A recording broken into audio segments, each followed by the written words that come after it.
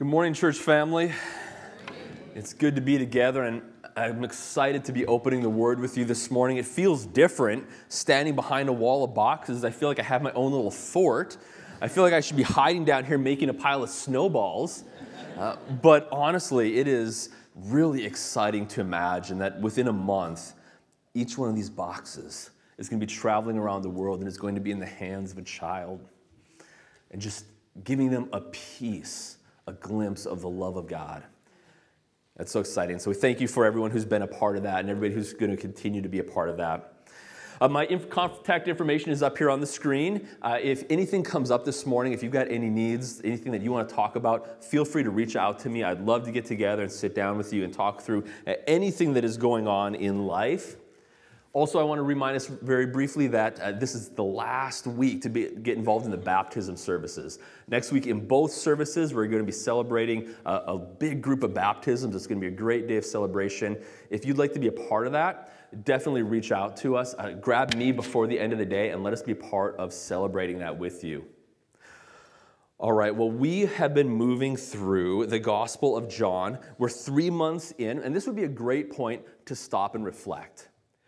You know, I've said before that as we go through long series like this, it's really helpful to reread the things that we've covered and remind ourselves of what God has spoken to you. You know, Jesus talks about someone who reads the word and then goes away and forgets about it, like somebody who looks in the mirror and sees their face and then they walk away and immediately forget what they look like. But how often do we come on a Sunday and we read the word and we hear God speaking something to us and then we go away and we don't act on it? And it just slowly fades away, and then it's gone. So I would really encourage you this week to read through the first 5 chapters of John, specifically asking yourself, what are the things that God has said to me that I might have forgotten, the things that I might not have acted upon? Or if you're new to us and you haven't been a part of the series, reread those 5 chapters and get caught up with us and say, okay, what have we seen? What's been going on leading up to this?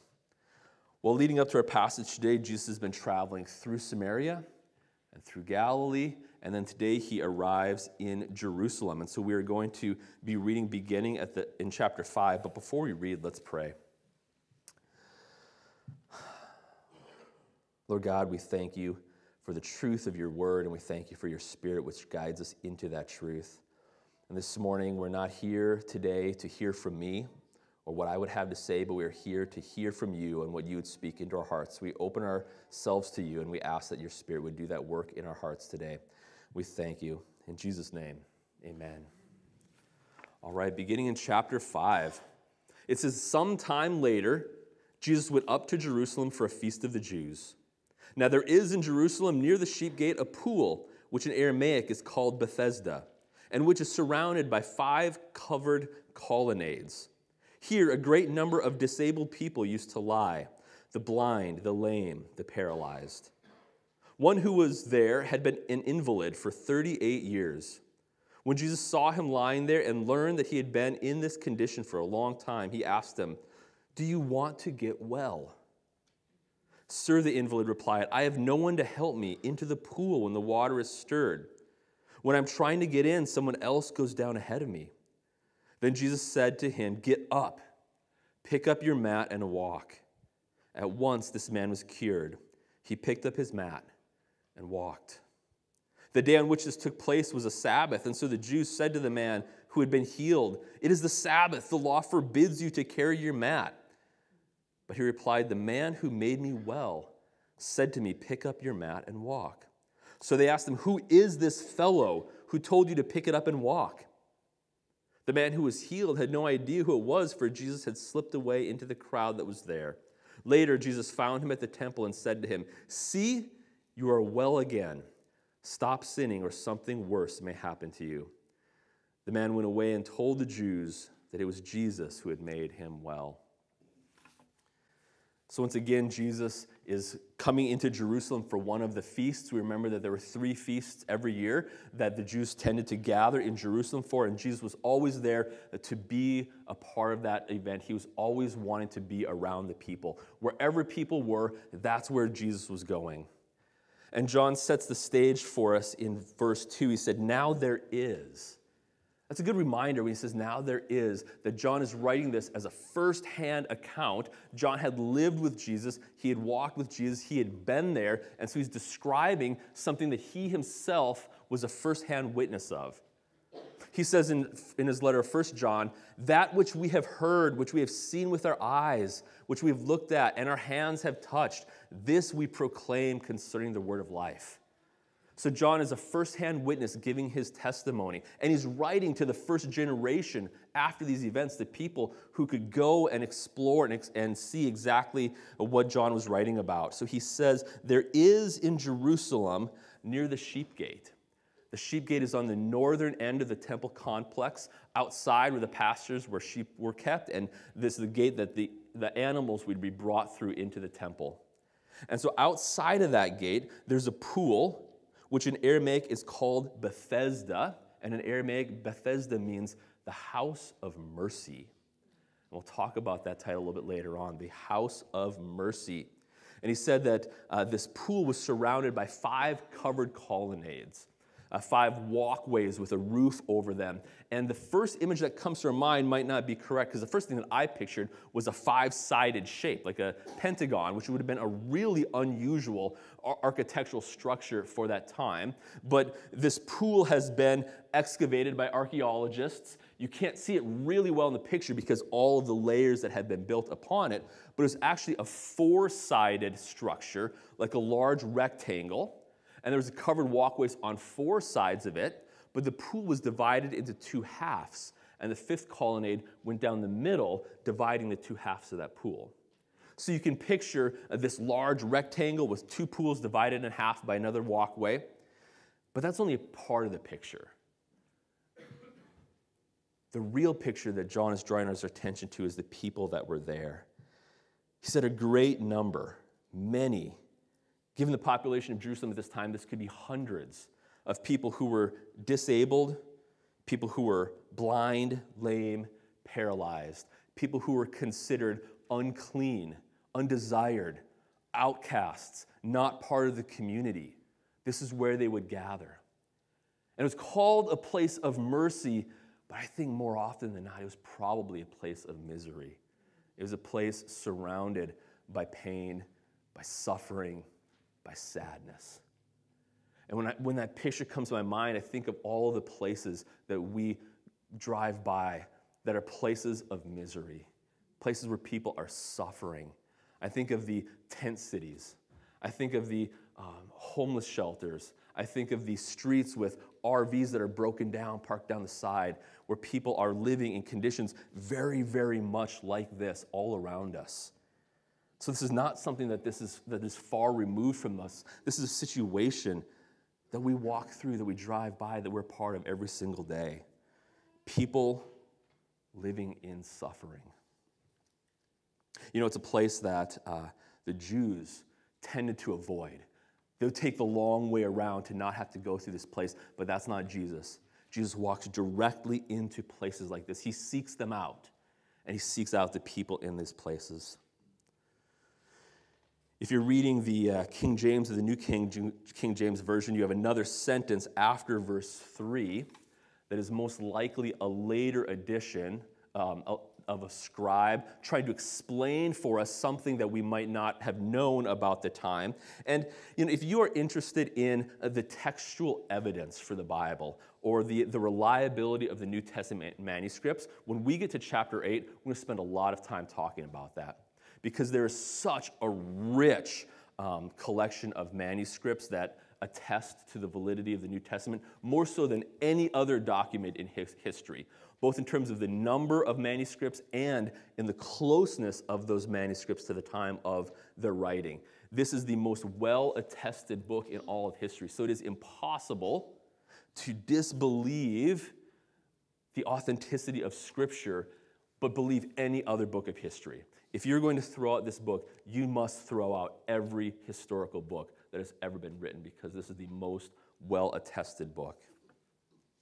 But in verse 4, there's a verse that's probably been added in that gives us a little insight to something that we might not have known. And it says that there's this common belief among the people of the time that when this pool, which was fed by springs, but when this pool was stirred up, when it bubbled up, that it had some healing properties to it. And if people could make it into the pool, the belief was that they could be healed by that.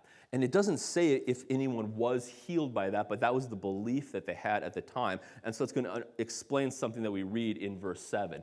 And so you can picture these people laying by the pool, and it's right there. Help is so close, but they're unable to make it in to the pool. And so we can pick it up in verse 5, where it goes from this mass of humanity, this giant picture of suffering, but then focuses in on one individual, and all of a sudden it becomes personal, because this is a real person that we are talking about, somebody with real emotion, with real pain, with real life experience, and Jesus steps into his life. It says, one who was there had been an invalid for 38 years. Now, life expectancy at this time was 40 to 45 years, so this could be his entire life, or at least the vast majority of his life. All he has ever known has been lying on this mat beside this pool, surrounded by suffering, dependent on the help of anybody that might pass by. That's all this man has ever known. And when Jesus sees him, he comes to him and he says, do you want to get well? And there's two aspects of Jesus' conversation with this man that are just heartbreaking. Two aspects of this conversation that we cannot avoid being moved to tears by. And the first thing that I find just heartbreaking in this conversation is that when Jesus asks him, do you want to get well? He doesn't say yes. We would think he would say, of course, yes, I want to get well, make me better. But he doesn't. Instead, he gives an explanation for why he believes that could never be true. And I think that's what so often happens to us is that when we are caught up with something, we're absolutely immersed in something, whether it is a chronic disease, an addiction, a mental illness, an abusive relationship, a destructive pattern of behavior, we become completely caught up in something, and it becomes all-consuming, and it is all we know, and it becomes our sense of identity, and it's all we imagine we could ever be. And so this man says, this is all I've known. This is all I am. You take this away, and what do I have left? And so often we can let those things become our sense of identity. But that's not the way that Jesus sees him. Jesus sees him as somebody who is created in God's image, somebody who is of incredible value, and somebody who is loved. And so if you're here this morning and you're caught in something and it is starting to form your image of who you are, and you're saying, this is all I am and this is all I can be, you need to understand that you're created in God's image, that you are of incredible value, and that you are loved. In fact, just a few weeks ago, we read John chapter 3. That said that God so loved the world, and not just the world in general, but each individual person in the world, that God so loved you, that he sent Jesus, so that whoever believes in him would not perish but have eternal life. For God did not send his Son into the world to condemn the world, but to save the world, to save the people of the world through Jesus. And so the first thing that we have to take out of this passage is Jesus' heart for people who are hurting. And that might be you, if you're struggling to feel Jesus' heart for you in your hurt. Or that might be for the people around you, if you're struggling to see the people around you the way that Jesus sees them, as people who are created in God's image, who are of incredible value, and who are loved.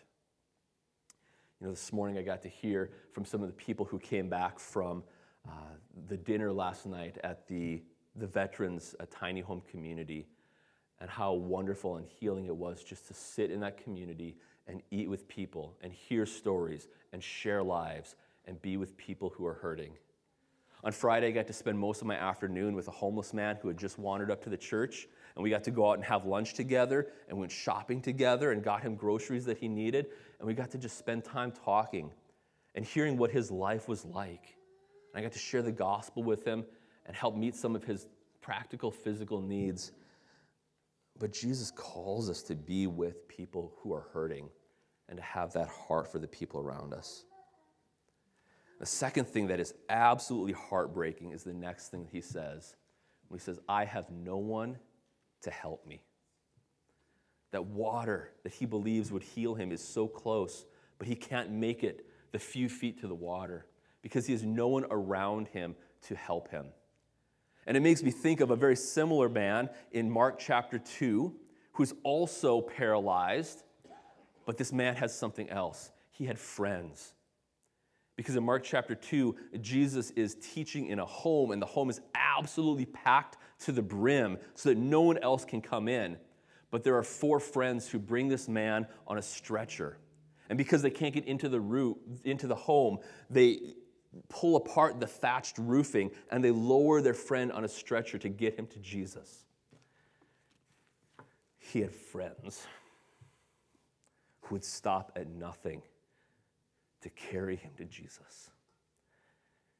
And what a beautiful, what a captivating picture of what the church is meant to be. That we would see the people around us and stop at nothing to carry them to Jesus. Whatever people God has put in your life, whatever your sphere of influence, they're there for us to stop at nothing to carry them to Jesus. That's true not only of people outside these walls, but that's true of people within the church too, because the hurt, the brokenness isn't just out there, it's in here, isn't it? We are all sinners saved by grace. We all struggle, we all hurt, and we all need people to help carry us along. And I've said this before, but if you're here and you're hurting and you're struggling, and you've been praying, God, would you step into my life and help me with this? So often the way that God answers those prayers is by the people that he puts in your life. And so it might be that the answer to your prayer is sitting in this room this morning. Or it might be that you are sitting in here because you are meant to be the answer to somebody else's prayer. You know, when I watch movies, one of my biggest pet peeves, one of the things that I just can barely handle watching, is when there's one person that has something, they have a piece of information or an item or a skill, and there's somebody else that needs it, and you're watching the movie, and you're like, if they would just talk, if they could just get together, everything would be solved. And as this omniscient outside observer, you see how simple it would be, but they miss each other, and they keep missing each other. I'm just pulling my hair out trying to watch this movie. But life in the church can be like that, because we can come in the doors, we can sit here for an hour, we can leave, and we miss each other, and we don't make those connections. So we need to be so purposeful about making those connections, about building the relationships that God uses to lift us up. I'm not saying life groups are the answer to everything, but life groups are one of the best ways for making sure that we aren't missing out on those connections. And so you heard about the lunch we're having today, where the life group leaders will be there. It's a chance to get to know people and to find a spot where you might fit in. If you're not in a life group, stay and have lunch, right? If you already have plans for lunch today, scrap them. It doesn't matter. Just stay and have lunch with us. It's so easy to do, and it can be the first step in developing the relationship, making the connections that we have to make so that we can lift each other up. Amen? Amen. All right.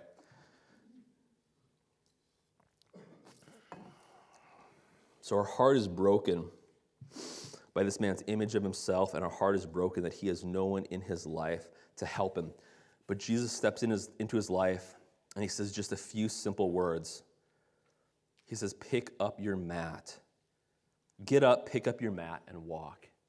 And in that moment, he experiences the life-changing power of God. And he becomes a living testimony to what God can do in a life. And that's who we are around this room. We are living testimonies of the power of God to change lives. Because in one way or another, every one of us has been this man. Every one of us has come out of something. While we were yet sinners, Christ died for us. And we go around this room and give story after story of people who came out of chronic illness, people who came out of alcoholism or drug addiction, people who came out of broken relationships or domestic violence, people who came out of destructive patterns. And we are one living testimony after another of the power of God to change lives. With man, this was impossible. he never believed that this could be true. But with God, all things are possible. And so with one sentence, he experiences the power of God, and his life is changed, and he becomes a living testimony of the power of God to change lives. I wish that was the end of the story, because that would be a terrific climax. Amen. He's healed. He goes away. Everyone is happy, and they live happily ever, right? But then he has this encounter with the religious leaders around him, and they have a different take on what has happened. Because as he walks down the road as a living testimony to a life that has been changed by God, he comes across the religious leaders, and it says, the day on which this took place was a Sabbath. And so the Jews said to the man who had been healed, "It is the Sabbath. The law forbids you to carry your mat." They know that this man has been lying here for 38 years, and now he is walking down the street. And they don't say, "Praise God, you've been healed. Praise God, your life has been changed." They say, "What are you doing carrying that mat? Don't you know that this is the Sabbath?" And they say the law forbids you to carry your mat on the Sabbath. What law are they talking about?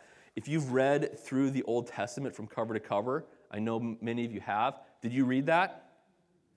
That's not a law in my Bible. That's not God's vision of the Sabbath. God gave the Sabbath as a gift to mankind, as a day of rest, a day of recovery, a day of connection, a day of community, a day of healing, a day of restoration. That's what the Sabbath is meant to be for us. It's not a day of following the rules. But they've taken this gift of God and added their own rules and turned it into something that's not a gift, that's not life-giving, but something that is a burden.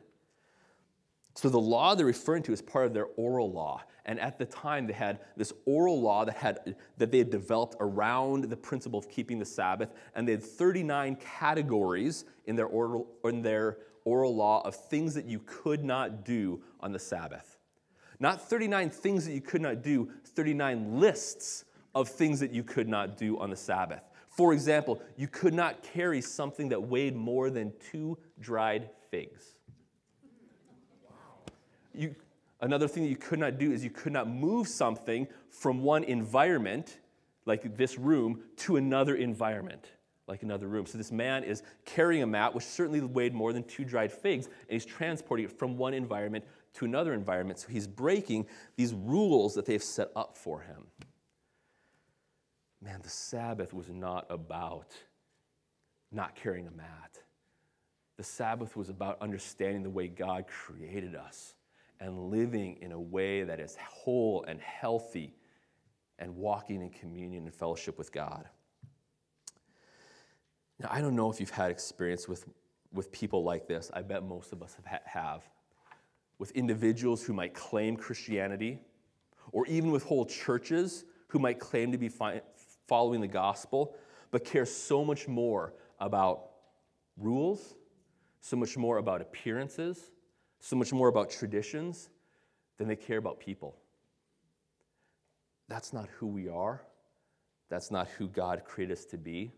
And so if you've had those experiences, do not let those experiences form your image of who God is, of what Jesus is doing, and of what it means to be a follower of Jesus Christ, because that is not representing God.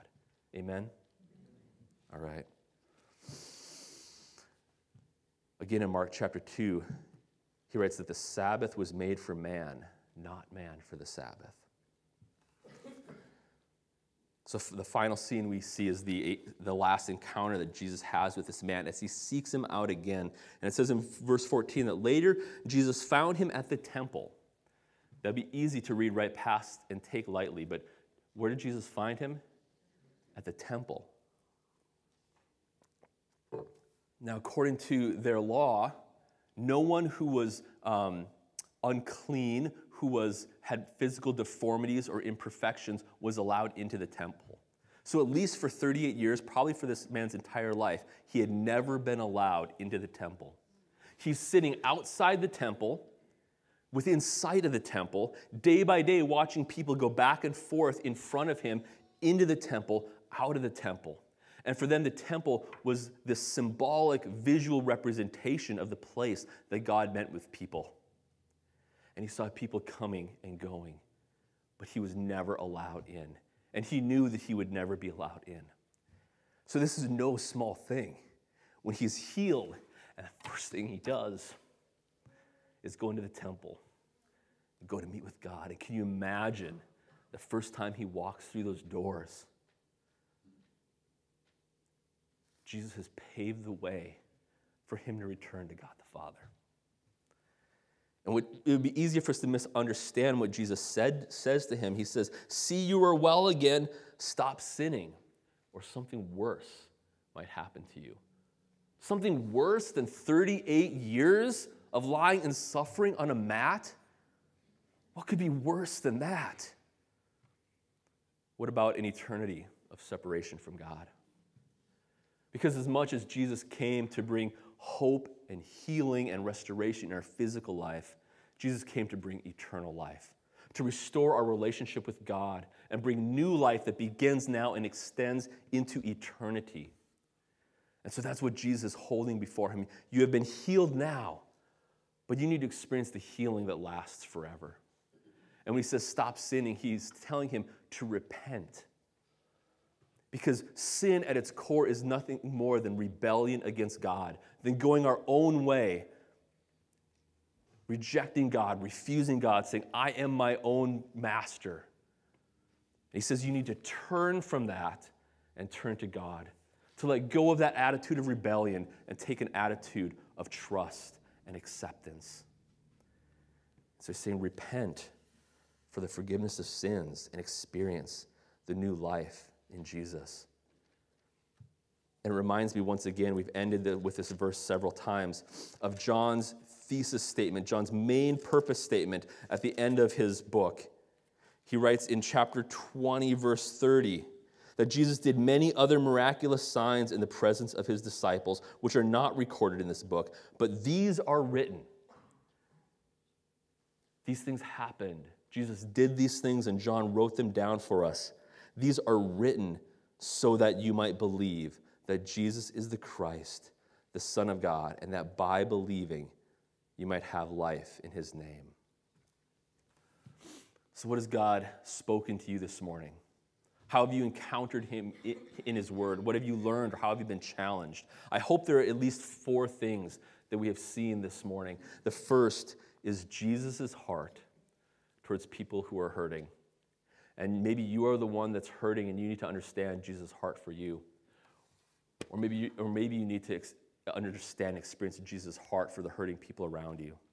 The second thing that we've seen that we need to take away from this is the power of God to change lives. The third thing that we see is the role of the church, that we are meant to be people who will stop at nothing to carry our friends to Jesus. And the final thing that we've seen this morning, if you do not know God, is the invitation to new life that is offered in him. That Jesus continually holds out that information that whosoever believes in me will not perish, even though he dies, because he will have new life that lasts forever in God. Let's pray. Lord God, we thank you for stepping down into our world, into our suffering, into our brokenness, to heal us, to restore us, to bring us back to you, and to give us new life that begins now and lasts forever. God, I pray that for anyone here who has not experienced that you would move in their hearts, drawing them to you. And for those who have, that you would help us day by day to experience what it means to walk one step at a time with you, to be captivated by your heart for the world around us, and to be caught up in the things that you are caught up in. We thank you and we praise you. In Jesus' name, amen.